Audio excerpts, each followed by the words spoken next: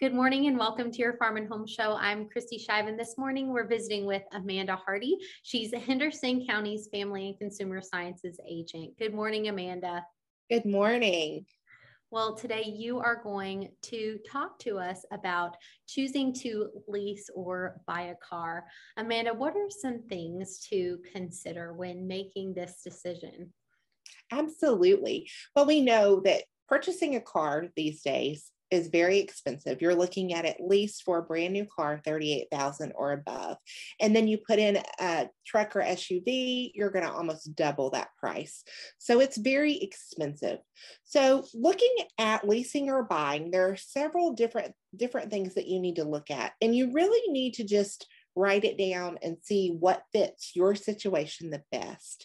We know that there are pros and cons with both. When it comes to leasing a vehicle, you typically have a lower rate of what you're going to pay. But again, it's leasing. You're not buying. You're leasing like you would be leasing an apartment or, something like that. Buying, you own the car. So there's room for trade-ins. There's room for being able to resell. Leasing, on the other hand, you can't reach but a certain mileage a year. So you have to look at that. Am I going to go over 10 to 12,000 miles a year? Then that's not going to be the right deal for you because you're going to end up paying more money in the end. The other thing you have to look at is with leasing, they expect you to return that car the way you left with it. So if you have small children, if you are, working a job that you're going to get it pretty banged up or even, dirty all the time and not have it where it can be brand new, leasing is probably not for you. Owning, again, buying, you own it. You can do what you want to with it. There's no wear or tear guidelines or mileage guidelines. So, you do have to look at, okay, buying may cost more in the beginning, but in the end, is it going to cost more? So there's a lot of pros and cons with this that you just have to weigh it out and see which one of these works best for me.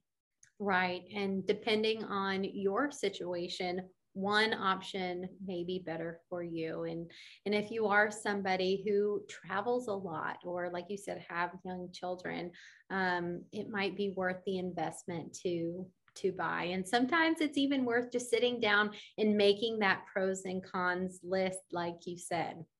Absolutely, because that is really, everybody's different and everybody's going to have different needs,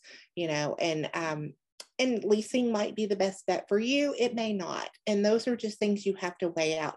The one nice thing about leasing is you do get a very nice vehicle, and then you can get another one once you've, overcome gone through the time. So, do you want those nice vehicles repeating, or do you want just to own a car and have it for as long as you want? There's just so many things that, you need to look at to really know what's best for you.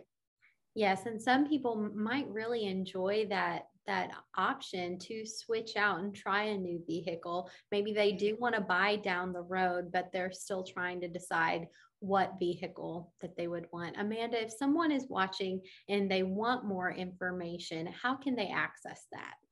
Absolutely. They can contact the local extension office in any of the counties in Kentucky.